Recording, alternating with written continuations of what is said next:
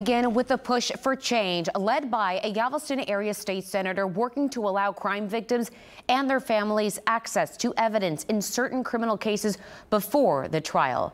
Good evening, everyone. Thanks for joining us. I'm Daniela Guzman. And I'm Brandon Walker. This initiative, State Senator Mays Middleton filing the bill after urging from loved ones of victims of the mass shooting at Santa Fe High School back in 2018.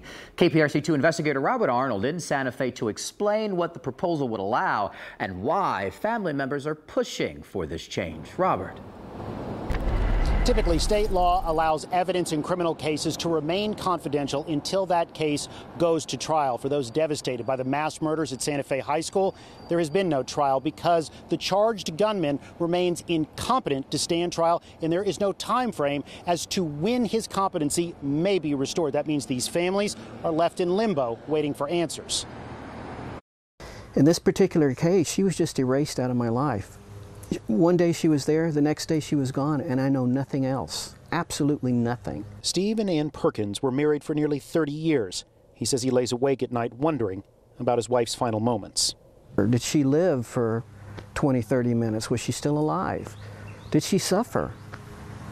What happened on that day? I have all these questions in my mind, like where did it happen? Scott Rice's wife, Flo, was critically wounded during the May 2018 rampage. I would like to see how he was arrested, how long it took after Flo was shot till they got him in custody. Since the accused shooter remains incompetent to stand trial, answers to these and myriad other questions remain shielded. That information belongs to me, not to them. Hearing this pain, State Senator Mays Middleton filed Senate Bill 435, which, prior to trial, would allow crime victims and immediate family members to see medical examiners' reports and videos of crimes. The bill also allows prosecutors to require signed confidentiality agreements from those viewing the material. I like all these answers to the questions is how did this unfold and why did it happen? If I could just understand what happened to my wife that day as far as, what she went through, it would mean a lot to me. The Galveston County District Attorney's Office is the one prosecuting these cases, and District Attorney Jack Roney supports the passage of this bill.